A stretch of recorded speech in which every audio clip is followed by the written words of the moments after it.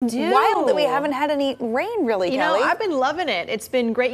We do have some state drought that now is increasing, but it is the rainy season, so I'm hoping, that is alleviated a bit as we actually start the rainy season, maybe later this month or next month. But it's been pretty dry for us, and we'll take it. Just some fantastic weekends we've had to get back outside. Here is your look out to Canby. Still dark in the dahlia fields there, but the Swan Island Dahlias camera, always a nice start. We'll likely get a gorgeous sunrise view of Mount Hood out there as we hit our 6 o'clock hour. Right now, 47 degrees out of Canby. As we look towards the coastline, there's your peak at Seaside. Quiet, no rain out there.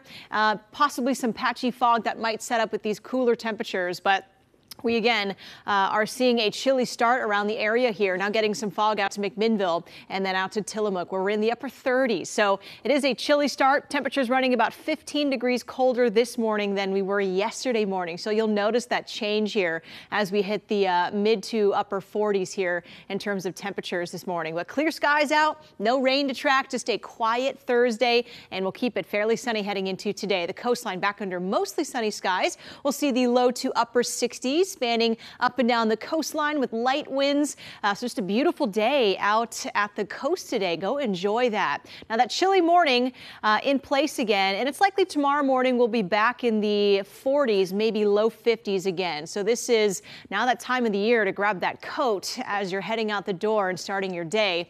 Again, we'll see the low 70s by the afternoon, partly sunny skies, just a beautiful day to get back outside under these drier conditions. So here's our futurecast. Notice some patchy clouds rolling in, but lots of sun breaks and blue skies expected heading into today. No rain out there.